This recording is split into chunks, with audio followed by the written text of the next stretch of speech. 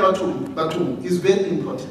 I know we need money, but it is very important that when you meet service providers in which you are doing business with, make it a point that there is a contract. Or someone put up who are going to legal advice. You can't pay my services. If you have been a when you say you need a contract, I'm happy. Also pay for my services so that I can draft a proper contract for you. Let me happy. That is what the problem is. That is why we cannot progress. You want me to assist you, but when every day, but yet at the same time, you don't want to pay for my services. Pay for my services so that I can provide good services. More. It's a very simple thing. All right. Again, for the purposes of time, we have to go into like a lunch stretch break now.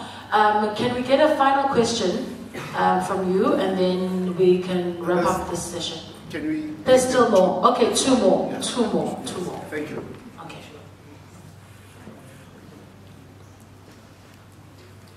You can start shaking, right? Thank you very much. You mentioned the issue of contracts. Recently, like I mentioned before, I have a consulting company.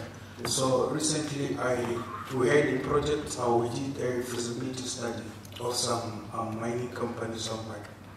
So me and the guy, he's the one who has the job. So he came for me for my expertise in some of the areas. So he offered me an NDA. So now there was no notary, like a third person to witness the contract. So I want to ask as to the validity of the non-disclosure agreement, because you mentioned the issue of contracts. So there is no notary involved. Is the NDA valid? Yeah, you know, I want to ask you a question. When you doubt the validity of the contract, is the involvement of a notary one of the requirements for one to have a valid contract? It is not. What are the contents in which you agree on? Is it, a contract is a very simple thing. You know, when I draft contract, I speak a very simple language. I, company A, I contract with company B, 1, 2, 3, 4, 5. The law advises us not to use jargon, to be confused. Don't sign a contract because of it is written in a jargon or legal language. You sign something you don't understand. You return it to say, please clarify this, so that you sign. Forget about notary. If the terms in which you are agreeing on are the terms in which you are happy and satisfied, and they are clearly stipulated, you know, in technology transfer, we sit and we argue and debate about these things each and every day. And you're a student, you can come to our office each and every day, so that we look at whatever you are agreeing on. It's a very simple thing. If you are happy, if you are saying you are going to do 1, 2, 3, 4, 5, he's going to do 1, 2, 3, 4, 5, is this what you are agreeing on? Yes. Is the language clear enough for you as an adult to sign the contract and consent to all the terms and details of the contract? And you say yes, that's it. You want to spend more money to the notary as a specialist? Good luck. Thank you. Ma'am. Okay, I want to ask in regards to the POPI Act, right? Being a training service provider, right? We have to make our learners sign a confidentiality form and POPI Act that we give them the right to see, to get the physical address and so forth. And of late, they need to sign for taking their pictures. So today, in such a setup, were we supposed to sign something like a POPI Act, or to say that we give you permission to take a photo of us? Or how does that work in such a setting? And then also just the second one is that I have a portal. I didn't patent it because it's not something that's new. But I proposed it to my client, and I didn't make them sign an NDA. And then I'm finding out now that they're doing exactly the same idea I proposed to them. Can I sue them? I've got everything on email. I recorded the the Teams meeting, will it be valid?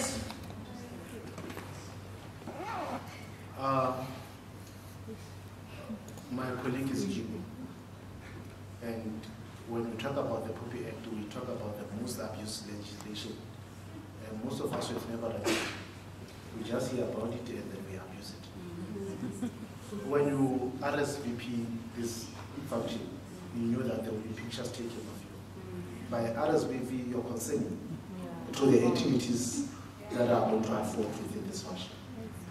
That is remember, we are saying for the purpose of that. Should we be seen that they are infringing your morally anyway, your picture is elsewhere, not near this, then that is where you can be able to take legal action. Yes. There is a guy by the name of Thabo. When I was in Pretoria working there, he has developed an app. When that app was a contract management system, public transport management system. The same thing that he did. He made a presentation to the Department of Transport of Gauteng without signing any non-disclosure agreement. And they said to him, please bring all the documents. So that when we take this, it was regional, to the provincial and speak to our directors, we will be in a better position to explain and to further elaborate on how your method is going to work. Right? And out of desperation, because he was in need of money to implement the method, he took all the documents and gave it to the Gauteng Department of Transport. Unfortunately, they said no to him. After a year and a half, the method was implemented. The source code and everything. Unfortunately. Then we had to take a case on a pro bono. On a pro bono. It was a serious case, but on a pro bono. Because of his our brother who is in business and who not understanding legal things. Because of legal entrepreneurs, they don't work. But when there are problems, entrepreneurs go to lawyers. That is where the problem is. Then what we have done, we had to prove meetings that took place, the day in which he sent emails, stuff like that. That evidence was enough for us to prove our case. Wow. But the problem was one. The transport system, because of it was not owned by the Department of Gauteng Transport, it was not properly implemented. As such, it failed within a year. And when we were taking up the case had something like 2 years. So we could not even establish how much it saved for the Department of Transport. We won the case, but unfortunately, only peanuts were paid to you. So yes, you've got a case. You can use that. So it's very important. My colleague always says, when I write an email, I write numbers, which is unprofessional. I explained last time to you to say, you don't understand. I write number 1, I acknowledge the receipt of your email. 2, so you know why I'm doing? Yeah. I am simply saying that I am dissecting every aspect of our conversation. Should we have any problem, when I don't know because we are not a lawyer. When you have a problem, I'll say, on this day, I sent an email to you, on this time, stipulated on paragraph, which dealt with, I dealt with you. It's a very simple thing, you understand? And when we say we are going to have a meeting with Mr. Mama, you simply say, oh, Mr. Skosana, I acknowledge the invitation of the meeting. 2, in the meeting, 1, 2, 3, 4, 5 is going to be discussed. 3, I understand that you're not comfortable with signing the non-disclosure agreement. However, this email I'm sending to you, acknowledging it will be saying that I acknowledge that you have agreed to not disclose. You don't have money at that point in time. And the meeting is happening tomorrow. You don't have a document. When he acknowledges to have you in his office, he simply said that I acknowledge that I'm going to talk about your business that deals with 1, 2, 3, 4, 5. You said, if as a William Mohoina, don't fire, you are in trouble. So for that beautiful case, we can come and discuss.